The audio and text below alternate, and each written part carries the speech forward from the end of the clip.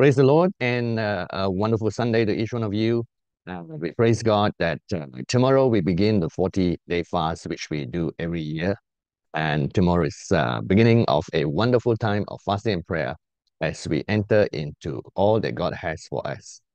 We praise God that nothing is held back by God and nothing is delayed by God. We must trust in the timing of God. We must trust in the mercies of God. You notice that throughout the whole Bible, God has always intervened in his fullness of time. There are times and places in the Bible that it looks like God was holding back, but it was more God giving his people a chance to trust in him. And as we enter into 2024, tomorrow, those on the other side of the world, they might enter it the following day because of time differences. But we praise and thank God for all that he has given to us. In the book of Mark, chapter 11, it speaks about how that when we pray, we must believe that we have received, not will receive. After many years as a Christian, we must understand the difference between hope and faith. Hope says continually, I will receive, I will receive, I will receive. Faith says, I have received. I have received. Where is your faith? And the difference between faith and hope, faith sees the spiritual. Hope sees only the natural. When you evaluate the year 2023, don't evaluate it in the natural and see what you have or have not received based on the natural. Evaluate based on the spiritual if you are truly a spiritual person. Unless you're bathed in Christ, whose spiritual eyes have not been opened. Throughout the whole Bible, the men and women of God who have worked and walked successfully with God see the spiritual from the time of Enoch to the time of Noah, who speaks of things in the spiritual that they have received, rather than speak of things they have not received yet in the natural.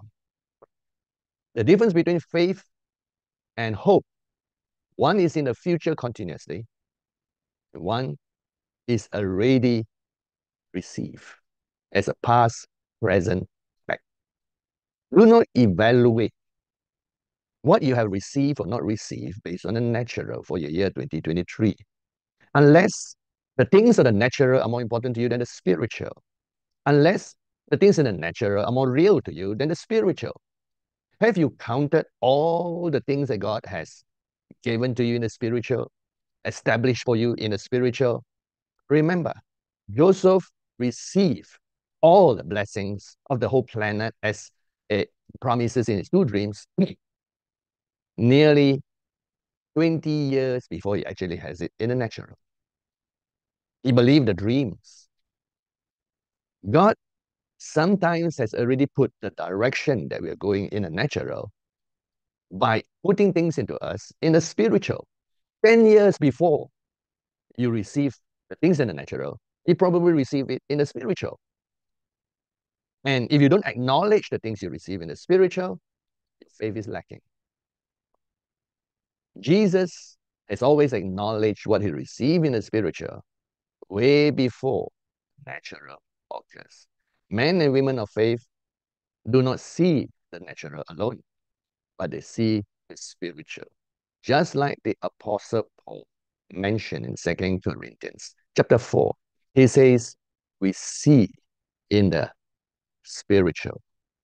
And he says in 2 Corinthians chapter 4, we read this verse in the last passage in verse 16. Therefore, we do not lose heart, even though our outward man is perishing, yet the inward man is being renewed day by day. For a light affliction, which is but for a moment, is working for us a far more exceeding and eternal weight of glory. While we do not look at the things which are seen, but at the things which are not seen. For the things which are seen are temporary, but the things which are not seen are eternal. Not forgetting Hebrews chapter 11, verse 1 to 3. Now faith is the substance of things hoped for, the evidence of things not seen. For by it the elders obtained a good testimony. By faith we understand that the worlds were framed by the word of God, so that the things which are not seen were not made of things which are visible, implying they're made of things which are invisible. Have you counted all the spiritual things God has blessed you with this year? Have you counted all the direction that God has marked into your life by spiritual impartation? When you're marked in a certain direction, like David, probably he was around the age of 15 when God anointed him to be king. 15 years later, he became the king over one tribe. 7.5 years later, he became the king over all Israel. Have you not heard, have you not read the Bible, that you receive in the spirit before you receive in the natural? And if today, on the last day of the year, you refuse to acknowledge that you have already received, you refuse to acknowledge what God has already given, you have just delayed further the manifestation of God in your life. God has been waiting so many years for you to acknowledge you have received. But you keep saying, I have not, I have not, I have not, I've yet to, I've yet to. You live a life of hope, not a life of faith. Are you a man or woman of faith? Faith speaks before it manifests.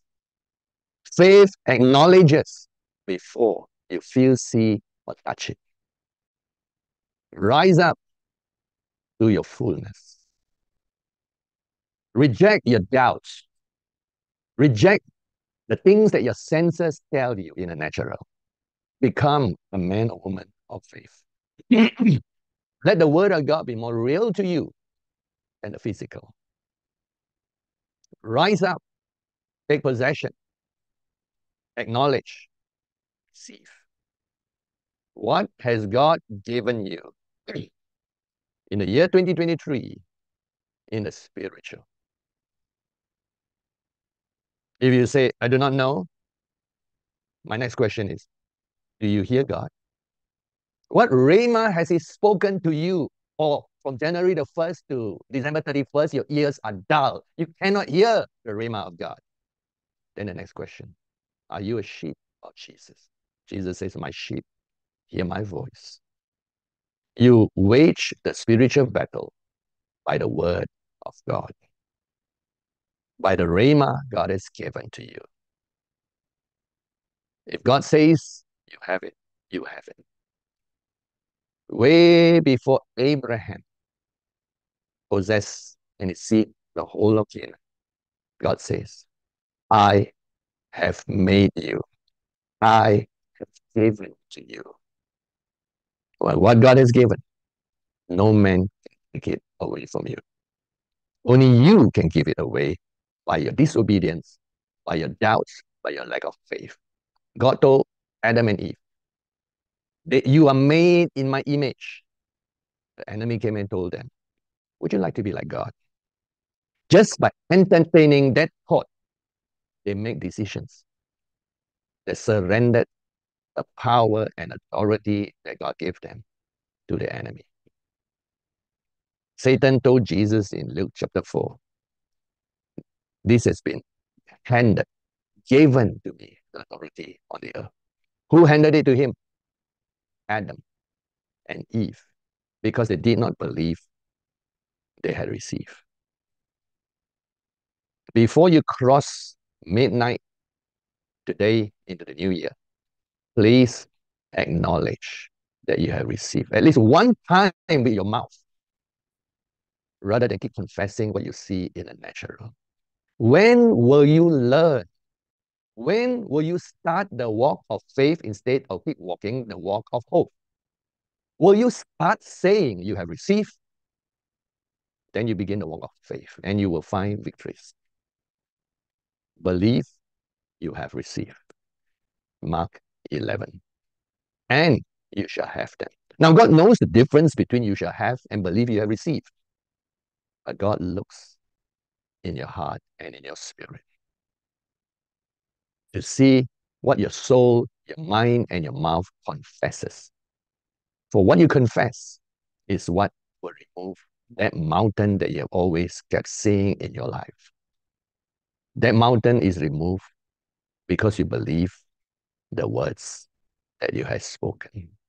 And the words that you must speak must come from your spirit and not the natural. You must walk the walk of faith, not the walk of hope. The difference between faith and hope is faith sees the spiritual and believe they have received. Hope keeps saying, I have not received, it is still out there. Are you a man or woman of faith? Or a man, woman of doubt? Are you double-minded? Or are you single-minded? The test is your soul. Your spirit sees in the spiritual. Your soul must choose between seeing the spiritual or seeing the natural. Your soul's choice will determine what the year 2024 is to you and all the rest of the decades. We must rise to become men and women of faith who vanquish the enemy through words of faith. The sword of the Spirit in your armor that defeats the enemy is the Rhema of God. In Ephesians chapter 6, when it lists the armor that we have, having done all, we stand. But we stand speaking the Rhema of God. It says here, after putting all the whole armor, verse 17, take the helmet of salvation and the sword of the Spirit, which is the Rhema of God. Your only weapon in the whole armor is your sword. And the sword is a Rhema sword. Have you been speaking the Rhema of God in your life? Each time you speak it, you cut and chop the enemy to pieces. It is your only weapon. The rest are defensive. This is your only offensive weapon. When the devil tempted Jesus, only 3 temptations were recorded towards the end. The rest of the 40 days were not recorded. But it is like a likewise situation. Every time that he speaks, the devil also said, it is written. An abuse of the Logos. And then Jesus always said, it is written. The Rhema that God has in your life is your spiritual sword. Have you ever even taken it up? The spiritual sword that God gave you is not used by your hand. It's used by your vocal cords and your voice. By speaking the word of God, you release the kingdom of God in your life. What should Peter say after Matthew 16? He says, I've given you the keys of the kingdom. Should Peter keep saying, I've not received the kingdom of God yet. I've not received the kingdom of God yet. I've not received the kingdom of God yet. Or should Peter say, I have received the keys of the kingdom of God? What should he be saying? And what should you be saying? Open your eyes. Look at all that God spoke to you as a Rhema in the year 2023. And though your physical might not manifest yet, you are required, nay, you are commanded to speak as if it is already a perfect chance event. Believe that you have received, and you shall have it. God knows the difference between the manifestation and the act of faith. But without faith, you cannot please God. Like Hagin once mentioned, you can weep, you can cry, you can be heartbroken, you can burst out in tears for continually, you can moan, you can groan, but you don't have faith. The mountains, they cannot be moved. You practically can live and die in that mountain if you don't have faith. Only faith can move that mountain. And men and women of God through the Bible has spoken the Rhema God gave them. Even when the whole world does not believe, they believe. Even when all around them does not acknowledge who they are, what God has given, they already acknowledge it. That is why God is pleased with those who believe His word. This whole planet was built out of God's word. Every physical thing, atom and molecule you see around is built by God's word. How do you think God is going to build the new realities in this physical world that we live in? Through His word. His word that He sealed in your heart. His word that He allow you to speak forth out of your mouth. The world around you will change. The realities that were the realities of the past will be changed into the new realities in line with the will of God and the kingdom of God. There's a place and time, in a time of counseling, in a time of prayer, to acknowledge your fear and your doubts. But once you go through those stages and complete it, there is no place for doubts or double-mindedness. Thank you, Father, for all that you have spoken. Thank you that we have received your breakthrough in all dimensions and in prosperity to establish your 10,000 churches and 24-hour praise and worship centers. Thank you, Father, that we have received all that you have given unto us in the Spirit. And we command the natural mountain to move, to become the reality that you reveal to us in the Spirit. In our reality, the richest person on earth is not what the world is saying. In our reality, the richest people on earth is the people of God, who in Isaiah 60 has taken all the wealth of the world upon themselves. That is our true reality that we command to be upon this earth. We thank you, Father God, that we have open visions to work with your angel. We have the power of wealth on this earth, and we have power over all sickness and diseases. We thank you, Father, that we will do miracle services, bring forth the works of Jesus and the greater works of Jesus.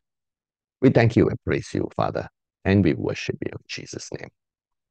Now on this Sunday, we continue on the theme of the presence of God. Last week, we spoke about what different people saw and heard and experienced when the presence of God was upon them. Today, we're going to speak about the presence of God in 3 dimensions: in spirit, soul, and body. The presence of God, like the Ark of the Covenant, is always in the spirit, in the Holy of Holies within us. And from time to time, it can manifest in the spirit and in the soul. And as God permits, the presence of God can manifest in the spirit, soul, and body. Now, the presence of God, understand this, can never manifest just in the physical, nor can it just manifest in the soul. In order to manifest in the soul, it must manifest in the spirit and soul. There must be a stirring in the spirit for it to be enough to manifest in the soul. And for the presence of God to manifest in the physical, there must be a stirring in the spirit, soul, and then body. It is always from the spirit that the presence of God manifests. Remember, it doesn't just manifest in the body. To manifest in the body, it must manifest in the spirit, and then soul, and then body. So it has a 2-dimensional manifestation to manifest in the physical. And to manifest in the soul, it must always manifest in the spirit first before it can manifest in the soul. It never manifests just in the soul or just in the body. The law of God determines that it must manifest in the spirit, then in the soul, and then in the body. Now, that means that the presence of God can be just manifest in the spirit alone, or in the spirit and soul, or in the spirit, soul, and body. These are the 3 possible manifestations. So let's consider first that, like the Ark of the Covenant that's been given to the Israelites, the presence of God is always there in the Holy of Holies, which represent our spirit. The holy place represents our soul. The outer court represents our body. So day or night, 24 hours a day, when they look at the tabernacle or look into the temple, the presence of God is always there. And they can seek God, that they call upon God's name there. because God is always present in the Spirit. And Jesus revealed himself after his atonement in the Spirit. Like the Israelites, we have received the ark of his covenant, our Lord Jesus himself. And we were born again, and the presence of God in Jesus has now, in the New Testament, since the outpouring at Pentecost, been outpoured upon all flesh. Is now given to the spirits of man, citizens of heaven, the spirits of man made perfect, born again, and eternally, perpetually, the presence of God after Jesus' resurrection is always in the Spirit. And day or night, if you want to know the presence of God, you can go into the Spirit realm and meet Jesus, the Ark of the Covenant, face to face. He is Jesus Christ, Emmanuel, God with us. In the book of 2 Timothy, chapter 4, it tells us in the benediction, in verse 22, the Lord Jesus Christ be with your spirit. So number one, the presence of God can manifest in the Spirit. And we are spirit, soul, and body, and especially the newborn spirit. Through the Spirit, we can always 24 hours a day experience the presence of God. In fact, Jesus said in Matthew chapter 18, verse 19 and 20, again I say to you, that if two of you agree on earth concerning anything that they ask, it will be done for them by my Father in heaven. For where two or three are gathered together in my name, and here we all are gathered together in his name, I am there in the midst of them. So Jesus is always with us in the Spirit. 24 hours a day. He hears every word we speak. He reads every thought we think. He discerns the intents of our heart and mind. He empathizes with every feeling we feel. And I always challenge a person when they don't believe the presence of God in this manner. And, people will say, God is not here. I don't feel the presence of God. It's based on their feeling. I say, okay, you think God is not here.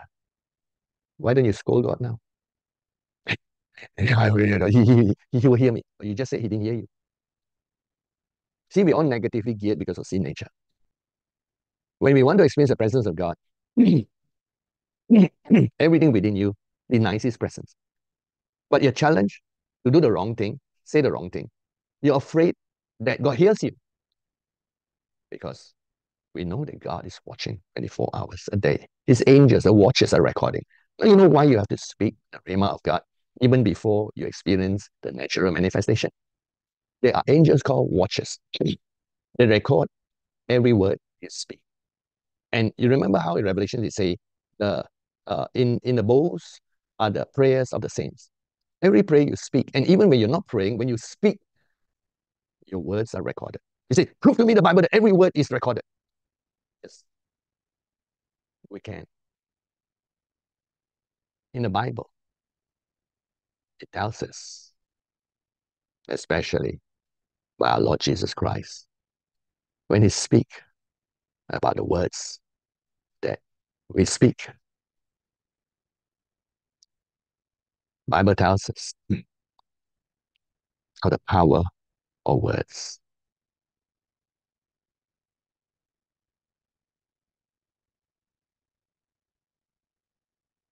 And this is in the Gospels, in Matthew chapter 12. It says, a good man, in verse 35, out of the good treasure of his heart brings forth good things. An evil man out of the evil treasure brings forth evil things. Do not be deceived. No matter how a person looks like they're nice or they're not nice, if their words and their actions create destruction and evil in other people or destroys people, they are evil. Only evil people can think of evil thoughts and evil things. No matter how nice looking, kind looking, docile looking a person is. If their action is to create destruction of other people or in other people, if they're always talking, destroying with their words other people, class them as evil, black, dark, and equal to the devil, no matter how docile looking they are. Evil can only come out from evil people. But people were chosen to become evil like the devil. Only the devil kills, steal, and destroy. And all humans that do so are equal to the devil, no matter how innocent looking they are. Reject them as you would the devil. They will have their judgment in the lake of fire. If you're truly a good person, you cannot allow evil to flow through you. A good man out of the good treasure of his heart brings forth good things. An evil man out of the evil treasure brings forth evil things. And Jesus said, but I say to you that for every idle word man may speak, they will give account of it in the day of judgment. For by your words, not just by your actions, by your words, you will be justified. By your words, you will be condemned. This is a passage that tells you that God is seeking to create the new world, the new reality through His words, flowing through us. In the first creation, God directly speaks and creates all things. In His second recreation, He now speaks through His word in us. He gave us His word, the Rhema, and we speak His Rhema and create the new reality. In my reality, we are the billionaires, trillionaires, not what the world is saying now. That reality is not my reality. I reject it. The reality I live in is Isaiah chapter 60. We have the power of wealth on this earth. And this world system will be broken down and rebuilt according to the word of God. God is recreating the reality around us through His word. In a way, He trusts us with His word. In a way, He loves us beyond our understanding to create through us His spoken word. What a privilege. From today onwards, speak the Rhema God gave you. Move between hope to faith. What have you received this year? Speak what God has given to you, even if you don't see it or feel it. See, the only problem between spirit, soul, and body is the body has all these five senses. The problem is the soul also got those same five senses. And then the spirit also got the same five senses. I spoke about it once when I talked about what a spirit man is like. And so you have five senses in the spirit, you have five senses in the soul, you have five senses in the physical body. Which will you trust? Which will you choose? Choose the spirit, because God is spirit. And those who want to feel and touch God must touch the spiritual realm. That's why those who live only in the physical realm, when they die, they say, oh, all is darkness, there's nothing out there. Because the spiritual eyes are dead. Their spiritual senses dead. We need our spiritual eyes to be open, our spiritual senses to be open, to see the spiritual realm. And sometimes the presence of God stirs only in our spirit. All the people around us might not feel it or see it. It's interesting that you can be in a church meeting, gathered together with thousands of people, and you're there and you experience the presence of God. Another person right next to you say, I don't feel anything. Because God is spirit and manifests Himself in the spirit. It says the Lord Jesus is with your spirit. And those who are not spiritual sense nothing. They see nothing, they hear nothing. Because only those who have an ear hear what the Spirit of God says. Now you know why it's so important to hear what the Spirit of God says. Because what God says must be what we say. Then the synchrony to God recreating our realities. In my reality, the kingdom of God exists. In my reality, the kingdom of God reigns. In my reality, every knee shall bow and every tongue confess to Jesus. In my reality, Satan is defeated. In my reality, darkness is bound only to certain sections. God allowed. In my reality, the church is overcoming. In my reality, I've been blessed by God, abundantly spirit, soul, and body. Because God says it. We choose in our soul the spiritual realities. Now, we do not deny the physical. There's a difference between Christian Science and true Christianity. Christian Science, which is a cult, deny that the physical exists. They deny it exists. They don't acknowledge that it is a reality of its own. True Christianity acknowledge the physical exists, but we acknowledge the spiritual exists. And then, seeing two realities, we keep saying, the physical reality will pass away. It's temporary. Understand the word temporary reality. It's a temporary reality that you are not blessed, that you're not the head and not the tail. But it will be a permanent reality if you believe the word of God. We are the head and not the tail. We are blessed. Goodness and mercy flow upon us day and night. The devil is defeated under our feet. Satan and all his cohorts of darkness are underneath our feet. We have authority over them in our reality. That is how faith functions. We acknowledge two realities, and that one is passing away, that's 2 Corinthians 4:18. The other is eternal, permanent, and taking over the temporary reality. In the cult of Christian Science, they deny the physical exists. That is wrong. The doctrines of God must be correct, pure, exact. There are certain things that Christians believe they are not taught out or taught properly. Like we have mentioned when we talk about the atonement of Jesus, that Jesus did not have to have his spirit and soul diseased, weakened, and dead. Jesus never died spiritually. When Jesus came out from the cross, it was a champion spirit, absorbing and conquering all darkness and cry of victory as he came out of the body, to take control of Hades and death. So it was a wrong theology to teach that Jesus died spiritually. When he died, his spirit came out alive and preached to the other spirits that were imprisoned in Hades. A dead spirit cannot be preaching or taking authority over hell and death. So the theology was not accurate enough. It missed because it was inaccurate because they didn't think properly or meditate on the scriptures.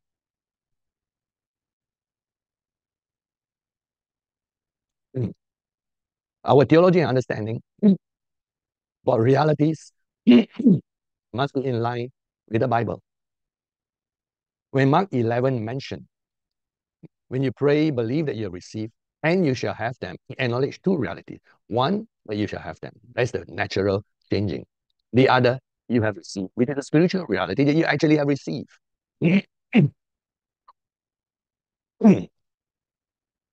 So we must understand that God does manifest his presence in the spiritual. 24 hours is always there for you to access. And you can pray in the spirit. When you pray in tongues, you can access that reality.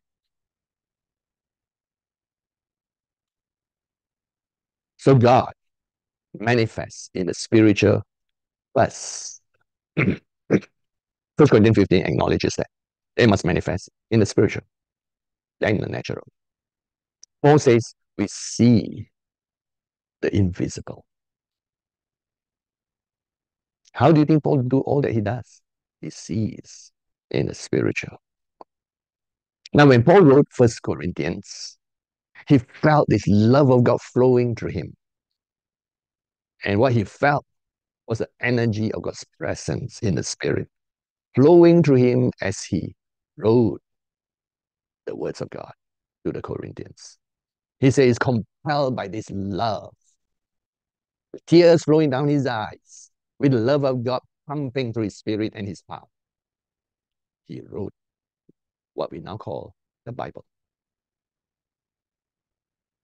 David acknowledged in his Psalms that God spoke by his tongue. He knew that there was something bigger flowing through him when he was writing the Psalms.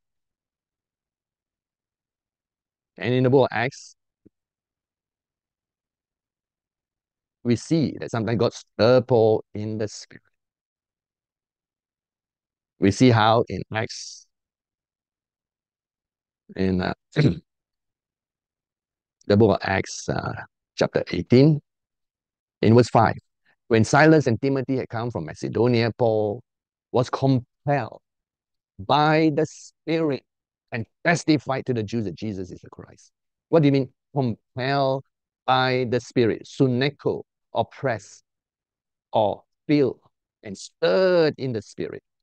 So that's where the presence of God can manifest just in the Spirit.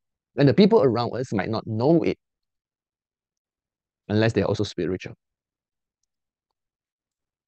God can be manifesting in our spirit. We can feel in our spirit. We can sense in our spirit the stirring of the Holy Spirit. When each one of you sing or speak or share, I can see your spirit. I can see whether your spirit is filled and stirred. And every word that came out from you, every expression came out from you, we could take it and analyze it, how much spirit, how much soul, and how much physical you're speaking from. We must be like Jesus. When John 6:63, every word he spoke was spiritually powerful.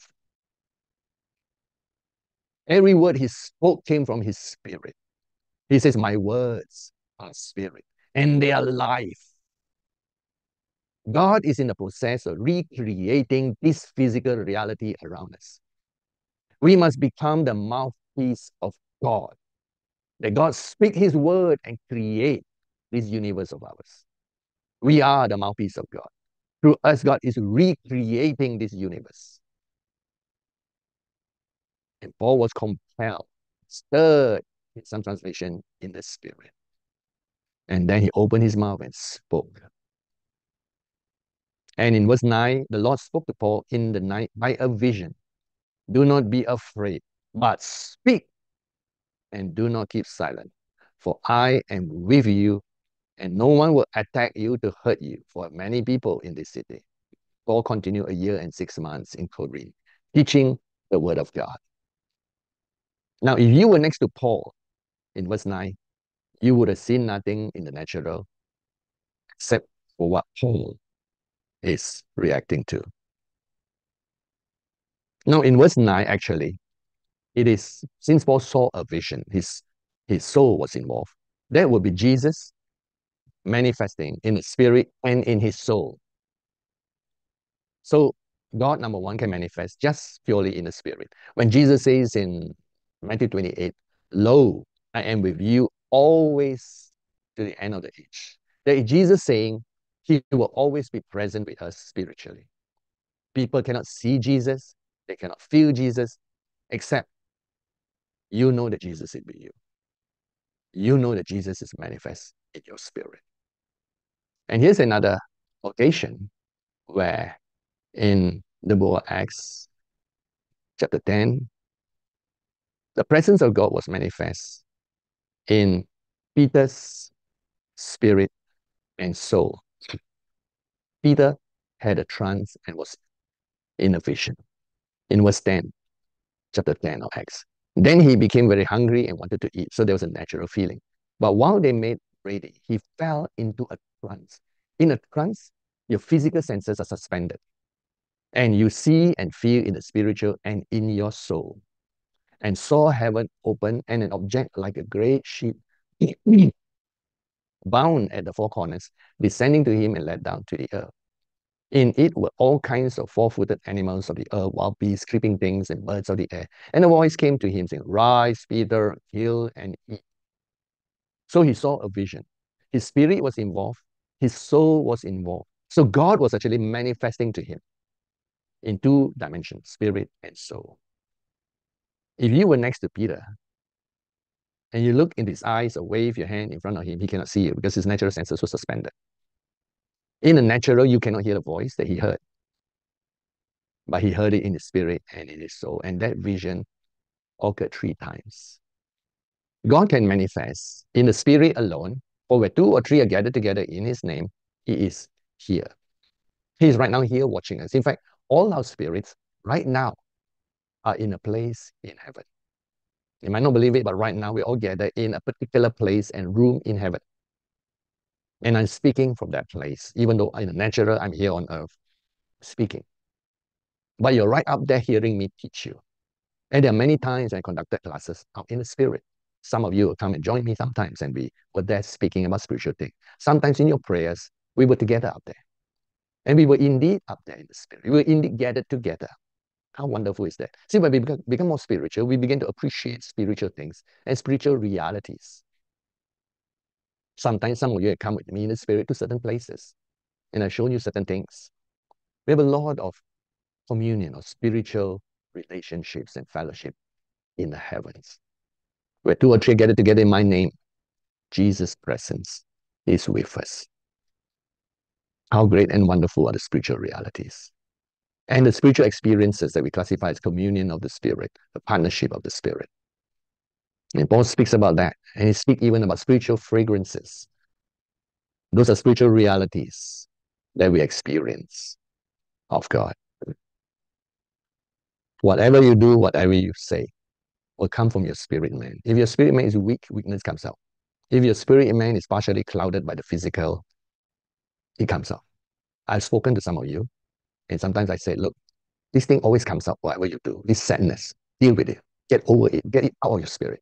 Or doubts, and say, this thing keep coming up wherever you speak. Get rid of it. Make your spirit stronger.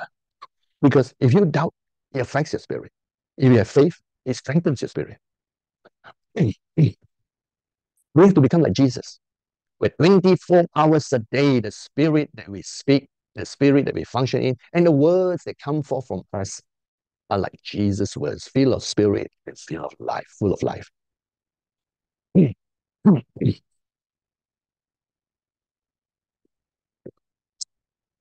God is recreating our realities and the reality that we live in through the words that he speaks through us. Through his Rhema that is given to us. Like Noah, 120 years he spoke about rain. No one has seen rain, but he spoke about it. And in Hebrews 11, it speaks about how men and women of faith have spoken about things that are not even a reality yet.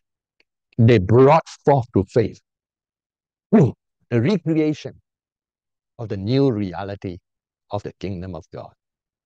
You never read it in Genesis. But Abraham spoke about the city of God that he saw.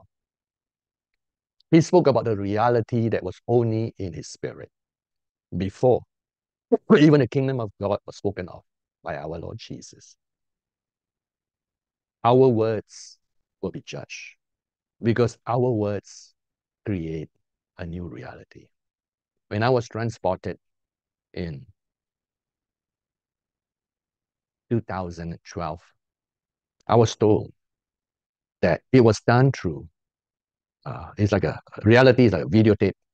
One section was taken and reality is taken and it's joined to another reality. And so I moved from one dimension physically into a different spot physically. And what was in between just like ceased to exist because the 2 different realities, which is a physical reality, were joined. So I never saw what was in between, never experienced it, although I've driven the area many times up and down. But on that very day, that reality disappeared because I moved from one reality joined to a different reality. It says that the worlds were framed by the word of God, so that that which is visible is not made from the visible, but made from the invisible. Hebrews 11:3. Frame. We are framing our next reality by the words that we speak. In this reality that I see, we are in the kingdom of God. We have received the kingdom of God, decreed by the Ancient of Days that we possess the kingdom. And in this reality, we have power of wealth on this earth. In this reality, we have power over all sickness and all disease, even creative power to create new organs, tissues, or limbs that people have lost. In this reality, we work hand to hand in perfect harmony with the angels. In this reality, we are the glorious church, filled with the fullness of God. And it is God who moves in the spiritual reality and creates it. And God's presence can be manifest just in the spirit, building the dimension of the spirit. And God's reality can also be in our spirit and in our soul. When Peter in Acts 10 saw these animals, to him, because his soul was involved, they were real. They were right there. And when God said kill them, he could physically touch them in his soul. It was real to him. But you're next to him, you would not even see a single animal, because it was just in the spiritual and in the soul, only in Peter's reality. And sometimes God has manifest visions that way. In the book I Believe in Visions, when in the chapter E, Hagin speaks about how after Jesus anointed him with anointing in his hands, where he could feel, sense to the anointing given to him, whether something is just physical or there are demons involved. And there was a man who could not bend his back, and he sensed it was a demon involved. And then after he ministered the healing, the man was walking away, and he had spoken to the man, say, see if you can bend. And the man couldn't. And as the man was walking away, Jesus appeared to Hagin. That was in the spirit and in his soul, because his soul was also talking. And Jesus says, I told you that if you cast them out in my name, they will go. And Jesus says to him, and people heard the conversation from Hagin's side because he was speaking to the vision of Jesus he saw. And he says, I did, but it didn't happen. Then Jesus came nearer and said, I told you, if you command, it will happen. And just say, meekly now. And I was like, yeah, I did, but it didn't happen. And then finally, Jesus put a finger between his eyes and said, I told you that when you command, it will take place. And shoot, Jesus disappeared. He says, for the first time, he saw what Jesus looked like when he's angry. His eyes were like fire. Jesus is always angry at doubts and unbelief. And then suddenly he realized what he should do. He commanded that man to come back. And that man was walking to his seat but halfway. And he heard this conversation that Hagin was having with Jesus, whom he could see, but nobody else could see. And everybody was listening to the conversation from Hagin's side. And as the man came back, he told the man. He did the same thing again, released the anointing and said, and the man was healed. The problem was a word, if, doubt. Remember I told you that when Peter was walking on water, all that took place was in his mind, doubts, and he started sinking. Doubts are a curse to the walk of faith. Doubts are what cause people to lose that piece of the land of Canaan spiritually that they're supposed to possess. Jesus said in Mark 11, if you do not doubt in your heart, doubts are more dangerous when they're in your heart than when they're in your head. Because when they're in your head, it's like the man in Mark chapter 9 who says, help my unbelief. They can be helped. But doubts in your heart come from your own consciousness, existence, and free will. After all, we are creatures who live in spirit, soul, and body. You can see in the spirit, you can see in your soul, you can see in your body. It's up to you to choose which one is your true reality. I choose the Rhema of God. The Rhema of God says, I have power and authority over all sickness and disease. The Rhema of God says, I have the power of wealth. And in a sense, Isaiah 60 is real for me, that in this planet Earth, in my reality, I'm the richest. We are the richest, not somebody else. We choose our realities. And you either choose in the spirit or you choose in the natural. The man and people who fail in the Bible are those who choose sometimes spirit and then they choose the natural. You know why King Saul failed? Because he keeps seeing the natural, and he was an inferior person who allowed his inferiority to bite him. when God anointed David, who could accepted that David was God's choice. Instead, he feared for his own position. He became jealous of David, and he told his son Jonathan, don't you know he would take your position if he accepted David? I thought David was by that time his son-in-law. There would be a transition spiritually into God's perfect plan. Jonathan stepped aside, became the helper of David. David became king. When everything would have been beautiful.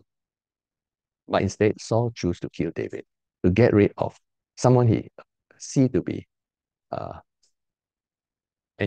possible usurper of his kingdom. He should just pass the kingdom to David, and all would have been well. But he was too inferior, too jealous, too physically protective of his own position. He forgot his own position was a gift of God. And it's God who gives, not humans, not he himself. And don't ever forget that. Whatever you have from God came from God. You do not need to protect what God gives you. Because if God gives you, no man can take it from you. And if no man can take it from you, it means that no devil or Satan himself can take it from you. What is yours will always be yours. Which is why I believe the billions of dollars that we will work with and function with is ours. We don't have to strive. We don't have to try. We just have to rest. What is ours? Every dollar and cent that we have to function in will always come into our hands, into our accounts, our storehouses, our banks. And no devil can steal a single cent. Because if God says it, it is done. Even if he has to take the silver or gold coin out of the mouth of the fish and place it in our hands, it will be done. When God spoke to Joseph in the Bible and says that he will be a ruler, nothing can prevent it from happening. And he was indeed the master of the world. He had the wealth of the world in his hand. The Ancient of Days has determined that the saints will possess the kingdom. Indeed, we will possess the kingdom of God. It is already spiritually given to us. September 18, 2023. We receive it in the spirit. Now we sit and wait and command it to happen in the physical. It shall be done part is God and his angels making it. We don't have to strive to make the natural part happen. We only have to believe and speak and agree with God that it is so, and it will be so. We have the backing of all the angels, archangels, spirit beings in heaven to make sure it comes to pass according to the word of God given to us. So God can manifest in the spirit. God can manifest in the spirit and in the soul, as we saw in Acts chapter 10. And each time Paul had a vision that's mentioned, it was usually in the spirit and in the soul. Then there are times when God manifests in the spirit, soul, and body. And that manifestation can be just a little bit or can be a lot. In the appearance of Jesus to Paul in Acts chapter 9, some of the people who were with him felt something, but it was not 100% manifested in the physical. It was only partial. So you have his testimony in Acts chapter 9 that when Jesus spoke to him and said, I am Jesus whom you're persecuting, the people around him heard something, heard a sound, but they saw no one. So it was manifested in the spirit, in the soul, but the soul was so powerful that it affected a little bit of the natural, especially those around. But nobody else heard the voice of Jesus the way Paul had. When Paul got up, he could not see physically. The effect of the spiritual light affected him. And Paul actually had a vision while he was in Damascus. And when God called Ananias, which could be also a vision in spirit and soul, but not in the natural, Ananias said, here I am, Lord, in chapter 9, verse 10. And the Lord told him, Arise, go to the street called Straight, inquire at the house of Judas for one called Saul of Tarsus. For behold, he is praying. And in the vision, he has seen a man named Ananias coming in, putting his hand on him, so that he might receive his sight. So Paul also, while waiting in Damascus for 3 days, 3 nights, he also had a vision. Now, his vision, his physical eyes were blinded at the time, temporarily. So Paul also only saw in the spirit and soul. And he saw many Ananias laying hands on him.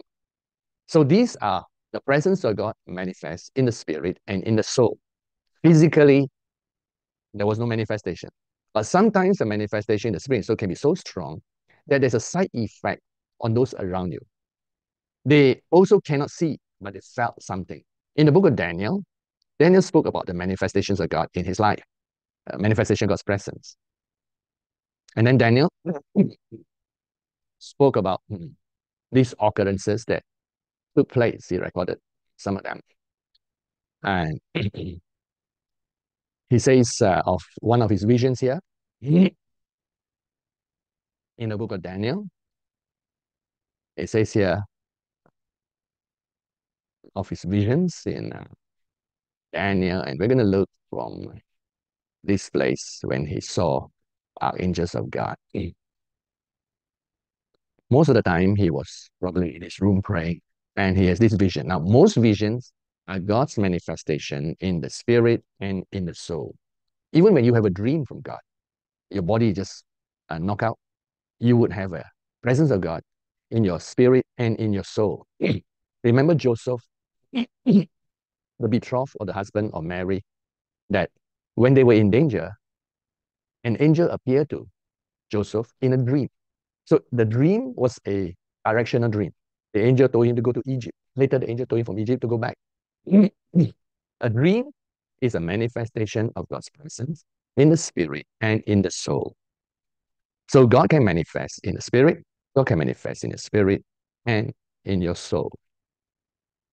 And your body is not even involved sometimes in that manifestation. Daniel speaks about this vision that he had in chapter 10. He says in verse 4, he was by the river Tigris, and he must have been meditating or manifesting.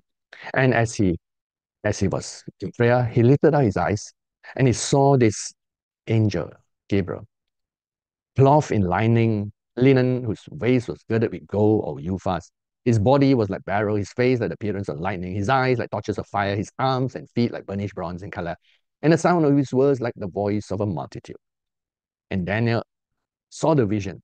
Then they were his helpers, his servants around him. They did not see the vision, but a great terror fell upon them, so that they fled and hid. And Daniel said, I was left alone in this great vision. Physically, no strength remained in him. His vigor was turned to frailty, like he was basically fell under power. So this vision was spiritual and soul. It has a slight effect in the natural, but not a full effect. So God can manifest in the spirit and in the soul. When Abraham had a vision of God in Genesis 15, he felt a great terror in his vision and prophecy about 400 years down the road. It was a manifestation of God to him in the spirit and in the soul. It can be quite delightful for the soul when the soul experiences the presence of God in visions, in dreams, in manifestation. The body can have a slight effect, like falling under power or under deep sleep, or in some sort of a trance-like thing where the body shut down. But it's basically a manifestation of God in the spirit and in the soul. So we could be all praying together or worshiping on a Friday, 5 hours, and then some of you might begin to have God manifest His presence in your spirit, or in the spirit and soul. When John saw Jesus in Revelations, it was a manifestation of God in the spirit and in the soul. His body had a side effect. He fell under the power. And he was caught up. Now, when you're caught out with an OBE, out body experience, it is usually a manifestation of God in the spirit and soul. Because the body is like cut off. It was like slain. It's like cancer, the bodily senses. And all your experiences are in your spirit and in your soul. That's usually quite a powerful manifestation too. John was caught out of his body into the spiritual dimension. Paul speaks about a man who went to third heaven, he said he doesn't know whether it's in the body or just in the spirit, because it was such that he did not know and could not feel the physical body.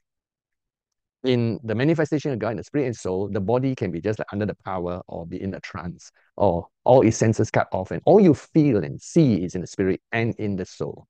So God can manifest just in the spirit, or he can manifest in the spirit and the soul, sometimes with a side effect on the body. When Jesus prayed and spoke, and a voice came from heaven, the Bible says, some say it thundered, some say an angel spoke to him, because they heard like certain sound, and it was not a physical sound. So it was God manifesting in the spirit and soul. God actually says he has glorified his name and will glorify again. But some say it thundered, some say angels spoke to him. Others thought they heard a voice. So in the natural, it was not clear enough. That is usually a manifestation of God in the spirit and soul, so powerful, it has a slight side effect on the natural, but not fully physical. When Elijah went to Mount Horeb, and there was a physical manifestation of the side effect of God's presence. That is the presence of God in the physical from the spiritual. And the Bible tells us that when he's on the mountain, a great wind poured through the mountain and the rocks in pieces, and an earthquake and a fire. But no matter, and this is where we learn, no matter what takes place in the physical, since God always manifests, when God manifests in the physical, it's always spiritual first, then soul, and then body. You always focus on the spiritual first. Don't get caught up in the side effects. You know, some people, they get so caught up in the slaying under power that they try to physically produce it or they look for it. That person got rebuked by John G. Lake when he was training a group of students and they pray for healing. One of the students got caught up with people falling under power. And then John G. Lake actually rebuked him. He says, is anyone healed? There were none. They just found the power. So he says, when you actually want healing, you should see healing. That's more powerful than just falling under power and not get healed. So a lot of people today are looking for phenomena, which is not the important one. What does gold dust do? What does shaking do? What does trembling do? All these are side effects. Don't make the side effects the main thing. If you pray for healing, it's not falling apart, it's important. 1,000 people can fall under power, but no one healed. What's that for?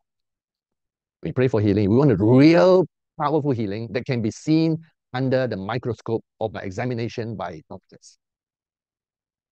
Understand. Do not accept second-grade answers. You pray for healing, you want a powerful healing. Whether people fall under power or not is not the important thing. Whether people shake and tremble or scream is not the important thing. Those are side effects. So Elijah understood all the side effects in the physical, and he seek the spiritual. That was why he was up that mountain. And he heard God spoke to him, teach him, taught him, and tell him what the next step to do was. God actually wanted to heal Elijah's loneliness, gave him a disciple called Elisha to accompany him the rest of his life. That was the answer. When the people of God in Exodus 19 met God, God was manifest in the physical. But of course, there was a powerful spiritual manifestation, which Moses understood. And there must be a dimension in the soul, which is why even his physical body don't need nutrition. But there was a powerful physical manifestation. The whole mountain quaked and they saw the cloud. Now, when people see a cloud, like in 2 Chronicles chapter 5, the cloud was a physical manifestation of God's presence. So God can be present in the spiritual, the soul, and the body. When he's present in the physical body, there is a side effect, either healing, creation, clouds, thunders, lightning, fire. Some people among the 120 must have saw fire manifested in Acts chapter 2 on the heads. Must be they themselves see each other. Because the physical people outside didn't see any fire, they didn't see the wind, they only see these strange people speaking in tongues. So God was manifested in the spiritual, in the soul, with some effects in the natural that some of them could discern and see. But the actual physical people out there, they only hear this commotion and then these people speaking in tongues. You look very carefully at the manifestation in Acts chapter 2. It says here that there was tongues of fire, there was a wind. And in verse 6, when this sound occurred, so the people heard a sound of the wind. So there was a manifestation in the spirit, in the soul, and in the physical. Sometimes you see a sound, sometimes you see clouds, sometimes you see fire. God can manifest in the spirit, soul, and body. And in the physical, of course, God can manifest through powerful healings, creative forces working. In Jesus' time, one time together, and the Bible says, and the presence of God was present to heal. So a miracle was forthcoming, and the paralyzed man was healed. God can manifest in the spiritual, in the soul, in the body. If you have a physical need of healing, when God manifests, you will instantly be healed. Sometimes even without prayer, but just being in that presence of God, it manifests. When the rod of Aaron was kept in God's presence, it manifested in the physical. So that a dead rod became a live branch of a tree. Every cell was resurrected. And the rod grew leaves, flowers, and fruit overnight. The presence of God can manifest in the spirit, in the soul, and in the body. And let us understand, whenever God manifests in the physical, the spiritual and soul must also be activated and manifested. When God manifests in the soul, the spiritual 100% must be also stirred and manifested. And then God can, of course, manifest just in the spirit. Let us understand these three dimensions of God manifestation: in the spirit, in the soul, and in the body. We do not control God's manifestation. We flow with it. It is God's choice, God's power to choose how, when He manifests. Sometimes Jesus knew, and He took His disciples up in the transfiguration, and God manifests in the spirit, in the soul, and in the body. His clothes change. That was a manifestation of God's presence in spirit, soul, and body. The good news is that God sees our physical body as His temple. And like the presence of God that filled Moses' tabernacle, such as Moses himself in Exodus 40 could not get in, despite his knowledge and experience of God's presence. He could not enter the tabernacle for a short time when God was manifested as a cloud. And in the temple of Solomon, for a moment, God filled the whole temple with His presence. The priests, the worshippers could not enter in. It still take a cloud. There was a story spoken about in the charismatic movement when one time there was a prayer meeting and spoken by Jerry Savelle. And one of the rooms seemed to be full of some sort of cloud.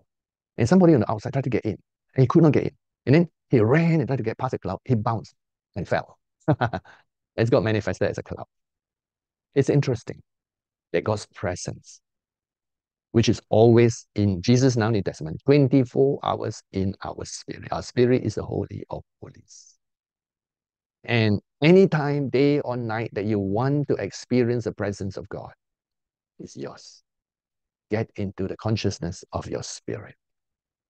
And from time to time, not of your choice, but of God's choice, He can manifest Himself in your spirit and in your soul. When He manifests in your soul, you probably are in some sort of visions or trance or some sort of spiritual experience that catches your whole soul, or even our body or within the body experience.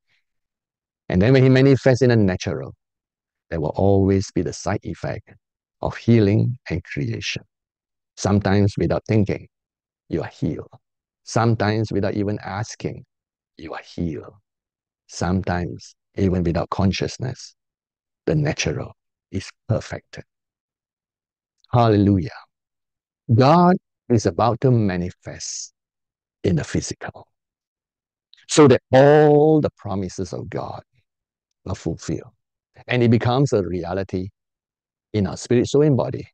And the world could see the effect of that.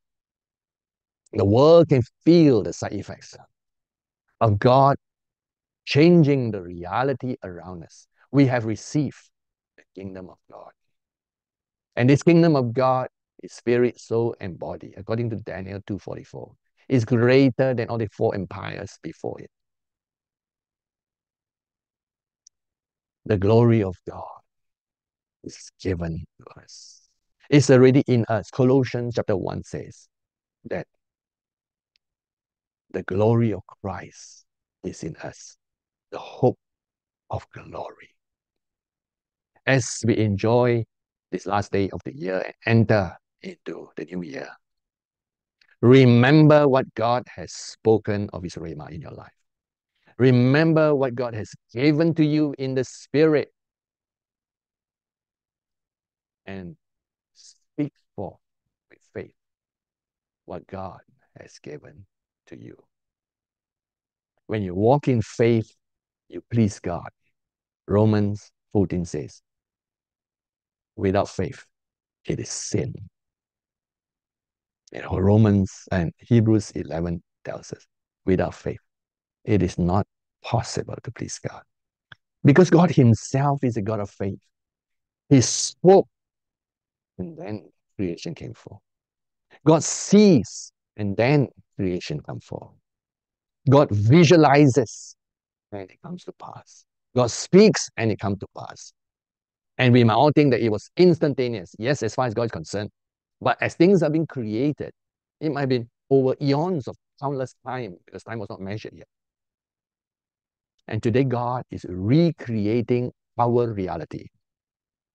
We must rise to be the overcomers of God who hear what the Spirit says to the churches. And what the Spirit says, we say, we agree with God in the Spirit.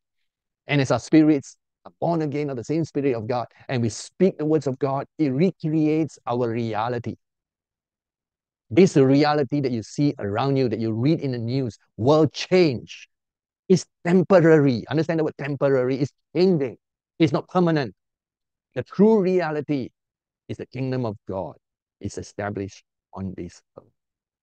And everything that we feel and see around us will change, will be broken down, and become the reality of the kingdom of God. Thy kingdom come, thy will be done, and God's will be done. And every knee will bow, every tongue confess. This reality will bow and be subject to Jesus Christ of Nazareth. And then all things, after it bow to Jesus, will be handed to the Father. We are in it right now, the change of realities. Because everything has been prophesied is subject and under Jesus' feet. And the Bible admits that we don't see all things yet under the feet of Jesus. See, the Bible recognizes the two realities, the physical that is temporary and the spiritual that is permanent. So let's live in the understanding of the two realities. Receive the fullness of God. The kingdom of God is manifest. And for us, the reality is Jesus is Lord. And this reality on the earth, in every country, in all the news you read, when you read that, remember, is subject to Jesus. It will bow to Jesus. Every thought, every reality around us will bow to the name of Jesus, King of Kings and Lord of Lords. And all the angels right now are working to make that true reality the reality in this universe. Everything will be subject to the white throne judgment. Everything will be judged. Every word, every thought, every action, every intent of the heart. And Jesus will be all that God made him to be. Satan will be bound, and all the forces of darkness will be thrown into the lake of fire. It's a reality. Satan finally also will be thrown into the lake of fire. That is a reality we choose right now. Look at the mountains around you. Be moved, be removed, and be replaced by the kingdom of God. It is time, the Ancient of Days says, for the saints to possess the kingdom of God.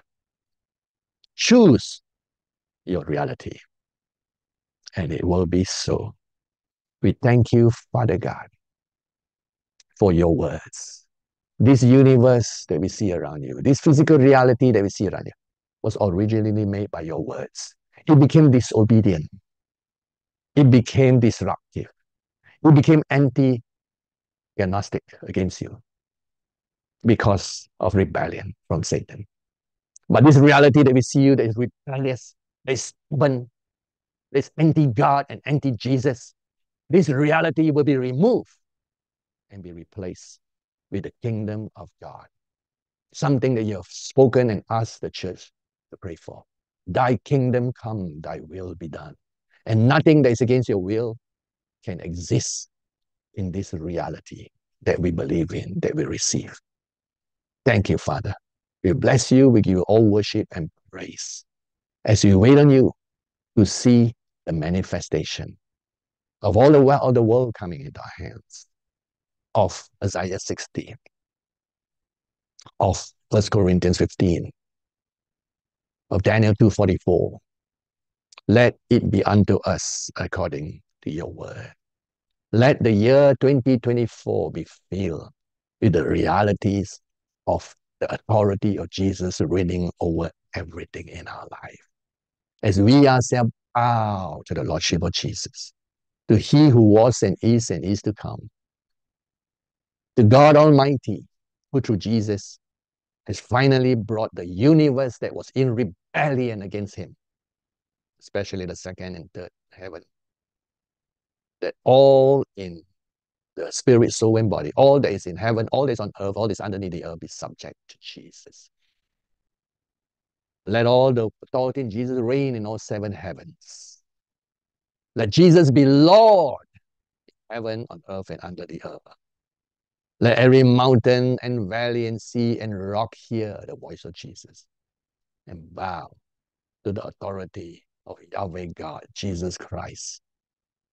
Let the kingdom of God rule and reign on this planet in all the 200 over countries, be melted under the empire of the kingdom of God in Jesus' name.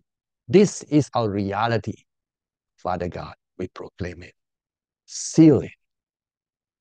As you seal the dream of Joseph in Genesis, such that he became the ruler over the earth. So seal your grace in our life that we become the ruler on this earth through our Lord Jesus. Let all heaven and earth and under the earth be subject to the kingdom of God. We praise you and bless you, Father. We are yours and we are one with you. And we enter the fullness of your glory that Jesus prayed for us. We agree with his prayer. With all our spirit, souls, and bodies, we yield to the presence of the living God that fill us as your third temple. Let your presence be manifested in our spirit, soul, and body. Thank you, Father God. In Jesus' name, amen. Praise God. I pass the time to Pauline for your questions and answers. Thank you, Pastor. So if you got questions, you can now post in the chat. You can also unmute yourself to ask the question.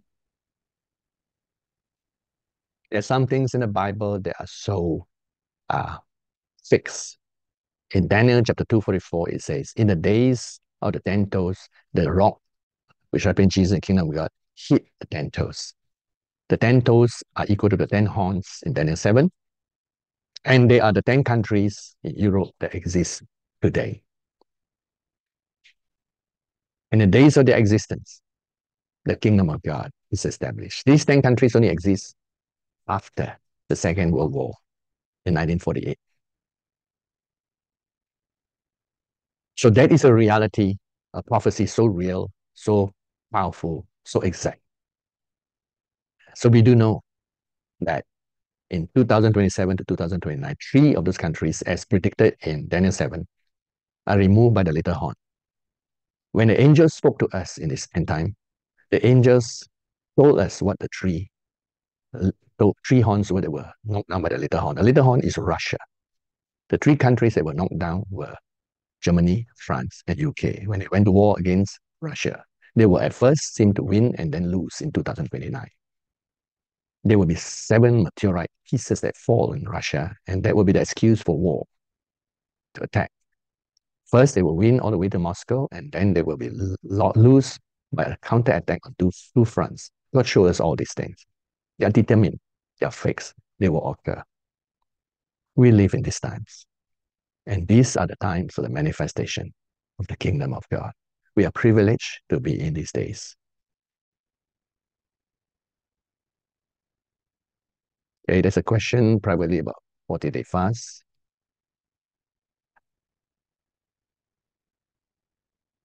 There's a question about someone who was dedicated wrongly to the wrong gods. Not to worry about that. We pray for you, and no matter what you were dedicated to, like the kings in the book of Kings and Chronicles, all those things under the blood of Jesus are removed. Claim 2 Corinthians 5:17. All things have passed away. All things have become new. And continue to walk in that. Question says, how, Pastor? Concerning Daniel 2:44, about the kingdom of God, what are the spiritual and physical influences does the kingdom of God have in the year 2024? The spiritual influences are the rise and fall of many men and women and authorities and powers. God is raising his people because God's kingdom consists of people, human beings. And God is not interested in organizations. Organizations are the tools that we humans use. God is interested in people. When he won an Exodus, he raised a Moses. When he won a father of faith, he raised an Abraham. When God wants to do things on this New Testament time, he raised a human being. We are the human beings God has raised. God raised people because one person can influence the whole planet.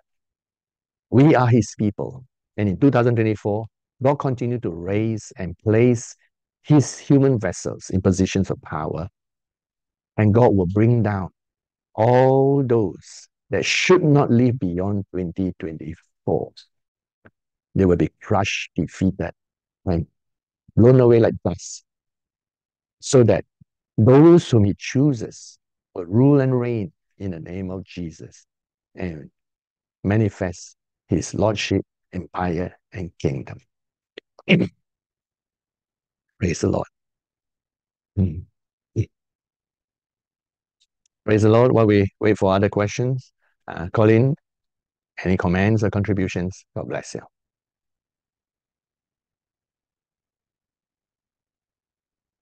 Yeah, so I think a question followed up by Justice, is it? So Yeah, I did mention that spiritually and physically, the thing that we will see in the year 2024 is the changing of the guard. There will be people who will be brought down quite suddenly. There will be people who are risen up also suddenly. And we all find our place in the rise and fall of kings of authority. Amen. Amen. And the thing about it is, when a man or woman of God, of God's destiny and plan, is risen up exactly according to the timing of God, the whole nation, the whole group of people under their authority will also be risen. So as David, who was rejected and rejected and rejected for all the years under King Saul, when the first tribe rise under him, there was a battle of authorities between Israel and Judah. And it says David grew stronger and stronger, and the house of Saul grew weaker and weaker. And finally, David conquered, and all came under his authority. The moment they came under authority, all those under his domain and influence were risen up. Israel became the richest and most powerful country under David, and the authorities expand north, south, east, and west.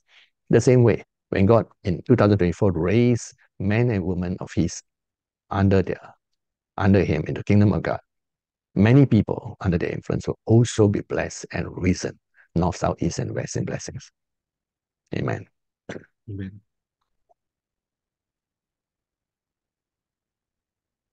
Already in the year 2023, some of you have felt your chains broken. 3 things took place in 2023. Your chains were broken. Number 2, your eyes were open. Number 3, your spirit received an impartation of strength.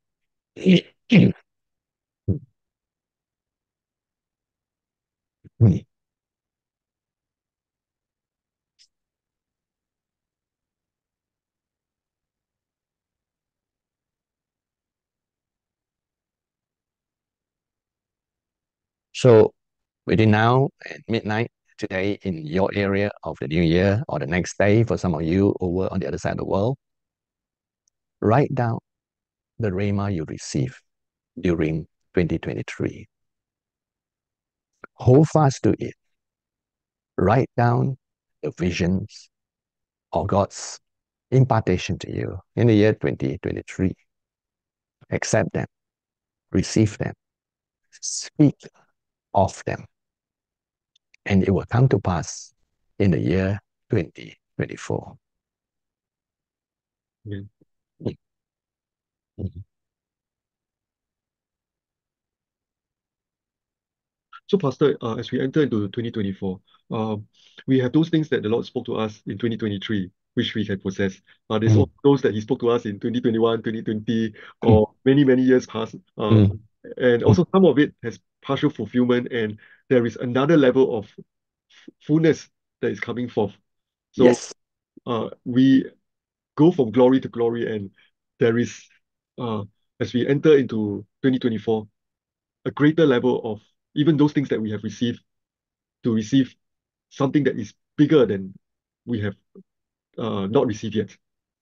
amen. In 2023, our spirits have been strengthened and expanded. In 2023, you will notice one thing. Your chains were broken. There were some things that you could not conquer, that you struggled with, that you wrestled with. They seem to be gone. You seem to have a victory over them. You seem to have power and authority that you never knew you had. Your chains were broken. In 2023, your eyes were open. You can see things clearer that you could not see before. There were some things that were clarity of understanding. There's some things that were clarity of visions. Your eyes were open.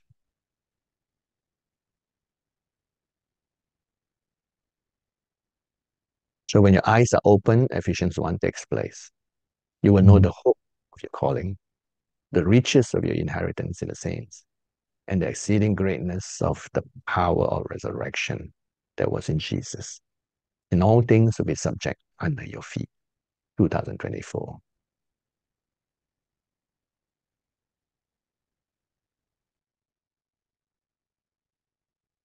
Praise the Lord. Any final words, Colleen, before we close in prayer and let each one spend a meditative time waiting on the Lord and understanding His Rhema He gave us in 2023 as we launch into the new year after midnight.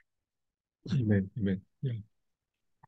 Indeed, it's the right time that we are in, and the time of the Lord is also very sure. So, as the Lord has shown in the dream of the watch that is 30 years old, and it is, He's saying, it is time. The time is ripe. The time is right, and He has prepared us for this time to receive His kingdom. Yeah.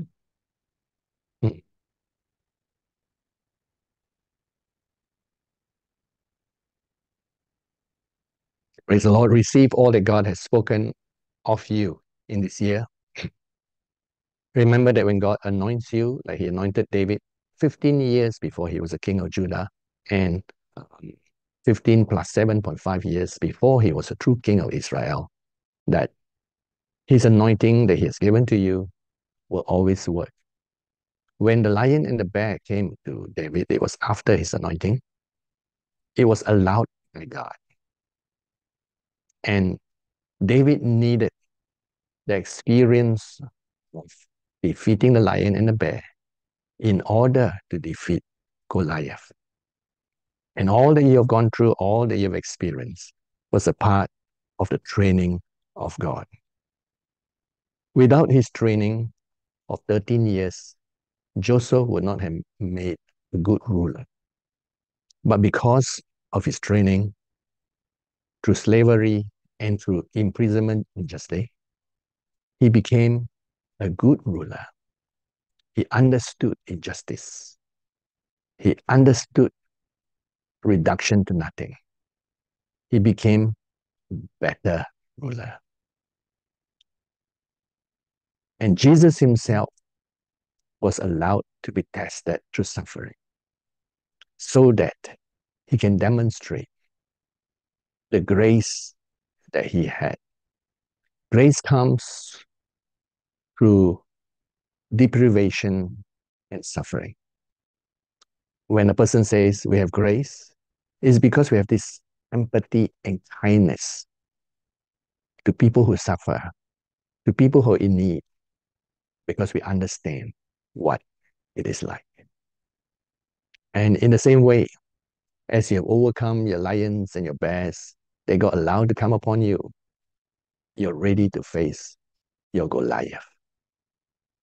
And with the fall of Goliath in your life, you will experience fame like David experienced. But never ever let fame get into your head. Focus on what God asks you to be and to do. Promotions will be coming forth in the year 2024. A rising will come upon our life.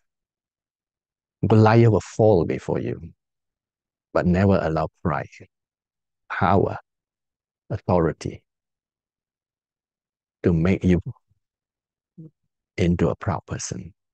Remain humble, remain gracious, remain like Jesus, who has all authority and power, and never, ever abuse them.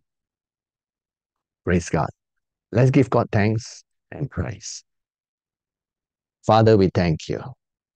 We thank you for your word. We thank you for your spirit. We thank you for your grace. We thank you for your deliverance. We thank you for your exaltation and exaltation in our lives. And we thank you that through your word, you have transformed us. Through your spirit, you have empowered us. With your angels, we serve you together. Let them be blessed and strengthened, rewarded. Yes, we thank you, Father, that it is time for your intervention for this world to know there is a God who sees everything, everyone. There's a God who hears the cry of those who are suffering. There's a God who hears the call of those who cry for righteousness' sake. We thank you. There's a fullness of time for Isaiah 60, and the fullness of time has come. Here we are. Having done all, we stand. We're still breathing. We're still alive. We're still preaching. We're still teaching. We're still standing on the promises of God. Your word is alive in us. Your word has been refined into our existence and DNA. We are your word. Your word and us has become one. Your calling into our lives have become our consciousness and existence. We are yours, Father. We live, we breathe, we eat, we feed on the word of God. For man shall not live by bread alone, but by every word that proceeds out of the mouth of God. And every day of our existence on earth, we live, we breathe, we eat, we partake of your word. That this word that you spoke will change the reality of this fallen world into the reality of the glorious kingdom of God, of which we exist in, of which we live for, of which we seek to establish. Let it be unto us according to your word. As we move into 2024, establish your kingdom. Fill us with the very powerful and glorious presence of yours, Father. Let the face of your light, the light of your face shine upon us in a greater way that has never shone before on any peoples of the earth. We are your covenant people. Let your light be so great on us, such that the enemy trembles and flee before us, for your glory is upon us. Indeed, the fullness of your glory is upon us. We are your bride. We are your church, without spot, without wrinkle, without blemish. We are yours. And all the days of our life from now to your translation and rapture, we will live it 24 hours for Jesus. We will establish the 10,000 churches that you have called us to. We will establish 24-hour praise and worship and strengthen them so strong until the praise and worship of all these centers cover the earth with your glory. We seek only your glory. We seek only Jesus. We seek only your perfect will. Let your kingdom come and be established in these nations, on this planet. Let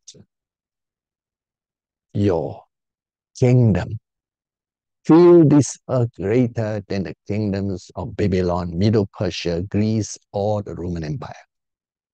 As your word declares, let it be unto us according to your word.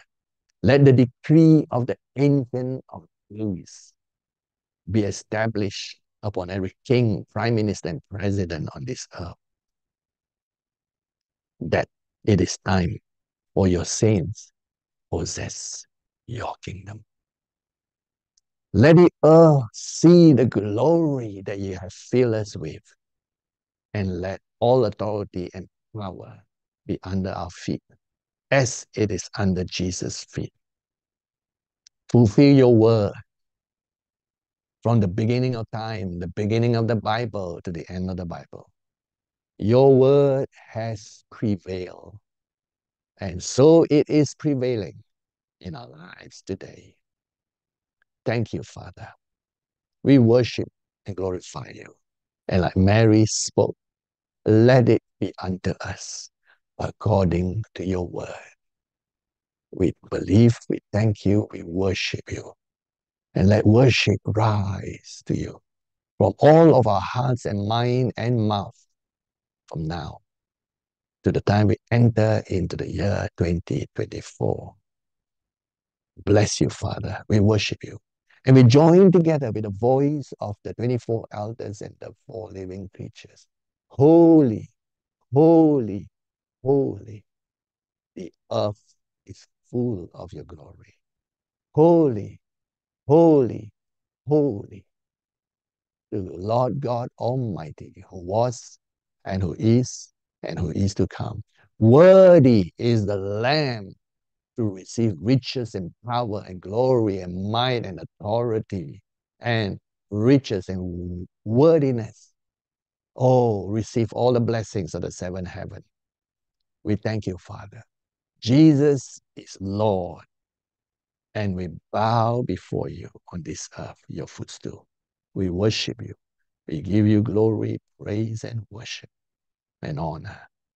Thank you, Father, for this time that we have together in this place, united online together, as we continue from glory to glory, grace to grace. Bless each one of these who has stood steadfast, who has stood together in this move. Anoint them, appoint them, choose them as you have called them. Let them be among the chosen, whom you have raised in this end time. Thank you for your blessing over each one. And as us, like David, rise to your kingdom of praise, Judah, and to the all of Israel, the new Israel, raise each one of them to the place of your high calling. Thank you, Father. All the chains are broken. All the eyes are open. And all the spirits have been strengthened and clothed with your spirit of righteousness, with praise and glory. So let each of these taste of the triumph of Christ, of the spirit of the overcomers. Strengthen each angel, guardian angel, everyone, and cause all to be rocketed into the heights of your glory in the year 2024. We bless you and praise you, Father. Thank you for all that you have blessed us with, of your goodness and mercy. We worship and praise you. Let 24-hour praise and worship flow from within us to you. Thank you, Father. We worship and bless you. In Jesus' mighty name. Amen. Praise the Lord. Be blessed. Continue to write down all the rhemas and visions you receive and give thanks for them as you pass into the year 2024. God bless each one of you. Amen. Amen. Amen.